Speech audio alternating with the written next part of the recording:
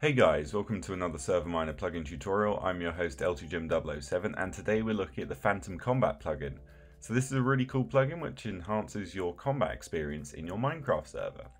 So let's go ahead and get started by doing /Phantom Combat. That's going to show us all of the commands, and there's some really cool features in this plugin. So the first one is /PvP toggle and then either on or off. And what that's going to do is turn your PvP combat status either on or off for yourself or another player. So that is a nice command to have. And then if we go ahead and do /stats, that's going to show us various stats to do with kills, deaths, kill death ratio, kill streak, and highest kill streak, which is pretty awesome.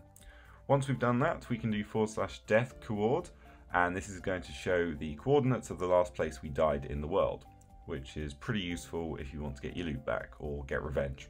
So then we can do /grace period, /start, and then someone else's name. So make sure you get it the right way around, so /start and then, for example, my name. And the grace period is 300 seconds long. You can obviously change this in the config file.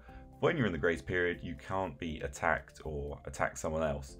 Otherwise, it will get rid of your grace period. So if I go ahead and hit my other account, you can see that we are in combat mode. So we're in combat mode for 15 seconds. You can see the bar at the top, and then above the bar at the bottom, we got some information about who we're in combat with. And we mustn't leave within that 15-second time frame or we will lose all of our loot. So make sure you're aware of that, and then once the time has elapsed, we are safe to log out, and there is a message at the bottom of the screen that pops up. So now that my other account's grace period is up, we can go ahead and actually damage him. So if I give him a few whacks and then wait for his time to tick down a few seconds, we can go ahead and log him out, and then because he hasn't waited 15 seconds, he's going to lose all of his stuff, and you can see that message in chat. He left while in combat mode and was killed. So just be aware of that. I think it's a really cool way of stopping people from just combat logging. So that's pretty much everything in game. What we're going to do now is check out the config file and see what we can do in there. So here we are in the SM Picnic control panel, and as you can see, there are 3 different files. Up at the top, we've got the data file, then we have the messages.yml. So in here, we're going to have all the different messages that we will see in chat. You could change the format codes if you wanted to, but it looks pretty nice as is, so I wouldn't recommend it. And finally, we've got the settings.yml. So this is where you're going to change the majority of things for the plugin. So up at the top, we've got the combat mode. So this stops people from logging out mid PvP fight, and it causes them to die and lose all of their stuff. So you can enable that, and then you can choose which worlds and game modes you want it to be enabled for. And then you can choose the causes for combat mode to be enabled. So whether you're attacked by a player, an entity, or just generic damage such as fall damage or being hit by a cactus. And then we have the amount of time before combat mode expires and a player can safely log out the server. Then we have the effects when a user leaves while in combat mode. So first of all, it's going to kill them.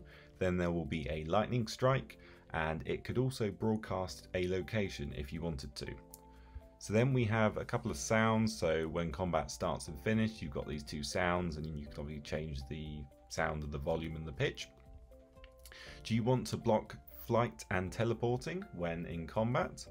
And then do we want to block certain items during combat? So the use of chorus fruit and ender pearls are not enabled during combat. Then we have commands which will be blocked during combat. So anything that allows you to teleport away or go back to spawn will be disabled in combat mode, which is really awesome. Do we want death coordinates to be enabled? Yes or no? Do we want blood to be enabled?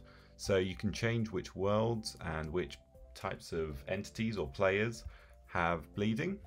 And then we also have the different causations of bleeding as well. So if you have some fall damage, if you start drowning, if you start being set on fire, etc., you can start bleeding for some of these or all of them. And we have the armor hit sound as well. You can obviously change that. We have the grace period. So the grace period is 300 seconds, and you can obviously change that. And communication, do you want grace period messages to be communicated via action bar or chat or both? And then we've got some PvP settings. So do you want the 1.9 hit delay to be removed? And do you want people to be able to toggle on PvP via commands, which we saw yes or no? So that is pretty much everything in the plugin. It's a really neat plugin that improves combat in your Minecraft server. If you want to download it, come over to the Spigot page. It's a pretty new plugin, came out this year, last month in fact, and it's updated with the latest version of Minecraft. You can see lots of cool information on the Spigot page, and if you have any problems with it, make sure you contact the developer. So that is everything in the plugin. If you need a server to host it on, check out serverminer.com for the best and cheapest hosting around. But that's it for me. Subscribe, like, comment, and I'll see you next time.